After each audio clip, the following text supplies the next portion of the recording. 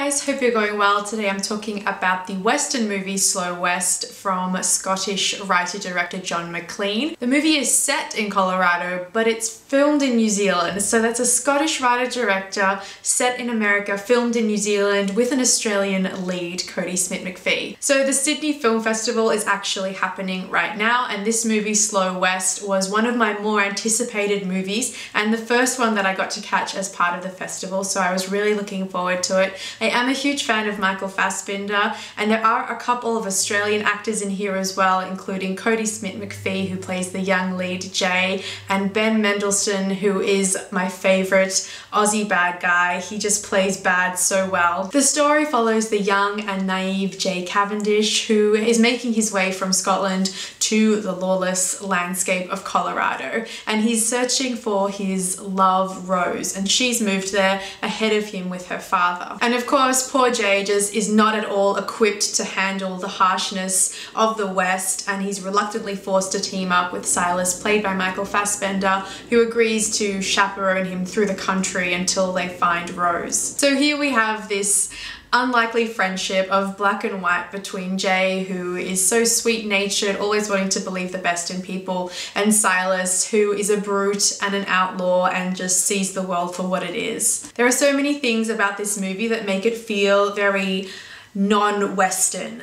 It in no means pays any type of homage to the classic Western genre or style. It is simply a story that happens to be set in the West. To emphasize that point as well, that it's not about the beautiful big landscapes, that this story is a more concentrated and inward-looking view, they've made a stylistic choice to film the movie in an unusual aspect ratio. So it's not your lovely big 16:9 widescreen, it's a smaller, more old-fashioned version of that widescreen. Bigger than your 4:3, but an earlier version of what widescreen used to be, and I found that a very unusual choice. I'm not sure that it really made any difference to me per se. But then again, everything about this movie does feel slightly out of place, just like Jay Cavendish does in this Wild West. And that also goes for the music. I thought the music was really almost comical in a way, and that's a whole tone to this movie that I really liked, that everything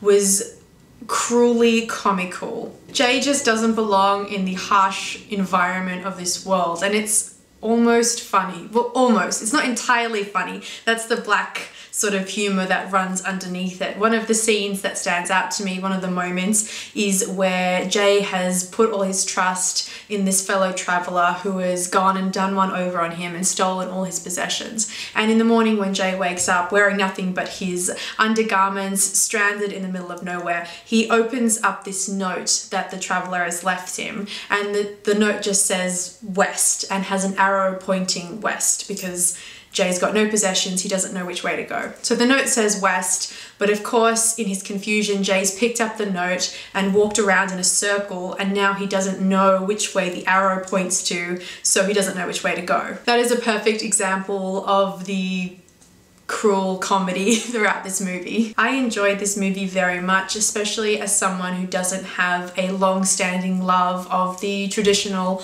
Western genre. A movie like this really brings a modern approach to a very familiar setting and story. The whole concept for the movie was really well executed, and it's absolutely worth a look in my opinion. Also, the title Slow West is a very fitting title. I know that they're marketing this movie slightly as an action or a thriller, but just think Slow West and that's all you really need to know. They were my thoughts on the movie Slow West. Thank you so much for watching. You can leave me comments in the comments section down below and let me know what you thought of the movie. You can also subscribe to my channel and keep up to date with my other movie and TV reviews. I have more reviews coming from the Sydney Film Festival shortly, so you can stay tuned for that, and I will talk to you guys soon.